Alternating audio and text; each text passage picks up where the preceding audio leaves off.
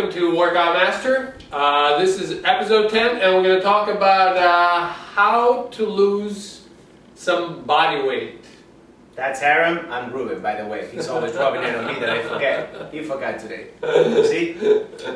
Yeah, so the question is, how do we lose body fat? We want to shed some pounds, we're going to trim our body, we're going to look more shapely.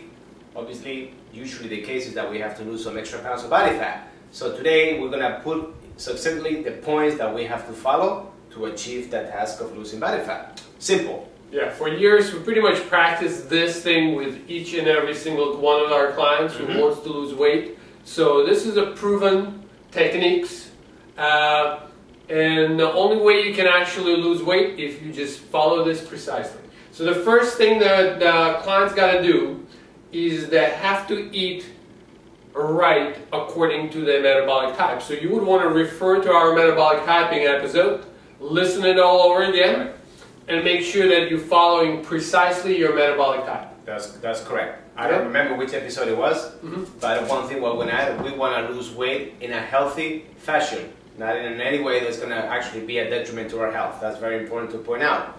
Exactly. There's basically two big strategies out in the market.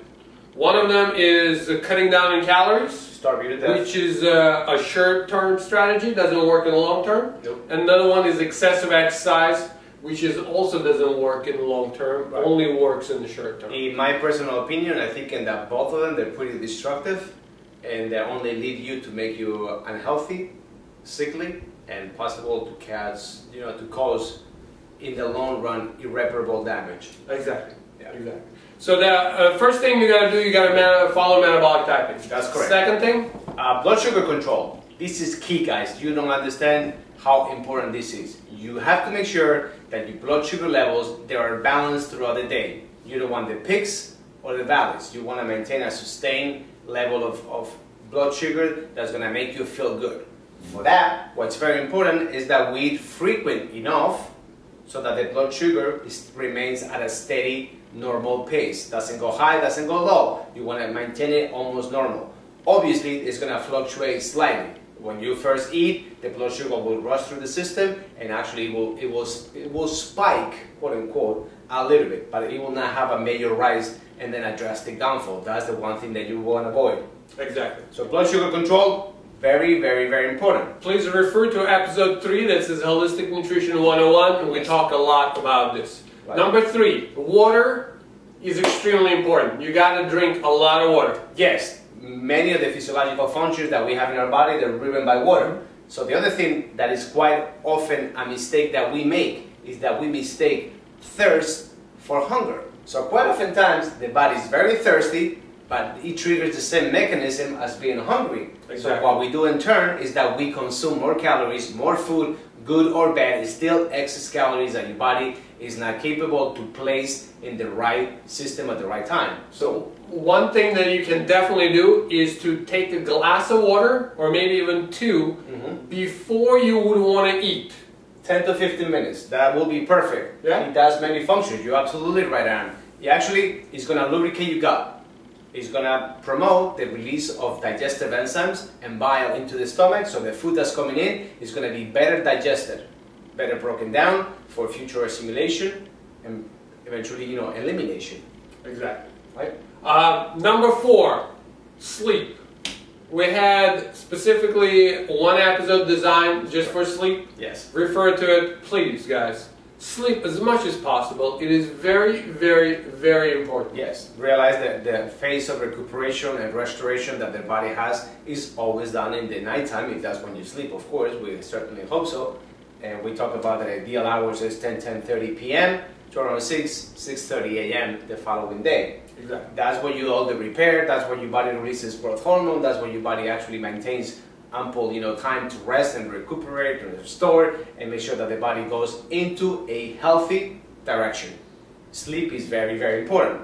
Look around, guys, look around. The people that don't sleep, they usually do not look healthy. The first thing you're going to see is that their eyes, their face looks like sometimes mine does, because I'm up to my eyeballs in work, and I have to once in a while sacrifice some sleep to get a little extra work done. But I'm trying to cut that problem. But you'll see that their faces begin to sag, they'll start looking awful. And that's the one thing. They don't call it beauty rest for no reason. It's for a very specific one. Is that it will actually make you look better. You can sleep yourself skinny, literally. I'm gonna steal that from you. Sleep yourself skinny. I can see a big article coming up in C.H.E.K magazine. All right.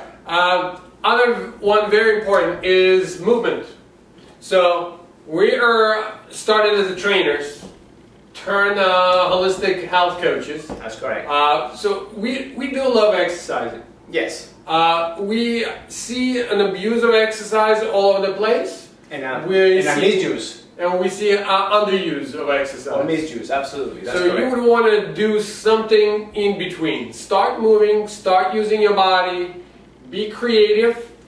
If you don't have a gym, you don't really need a gym. You can start walking. Soon we're going to start creating more exercise-related stuff. Yep. You can pick out exercises from here and there. But for right now, just move. And if you move a lot, sometimes it's good to go back and see if maybe you're moving too much.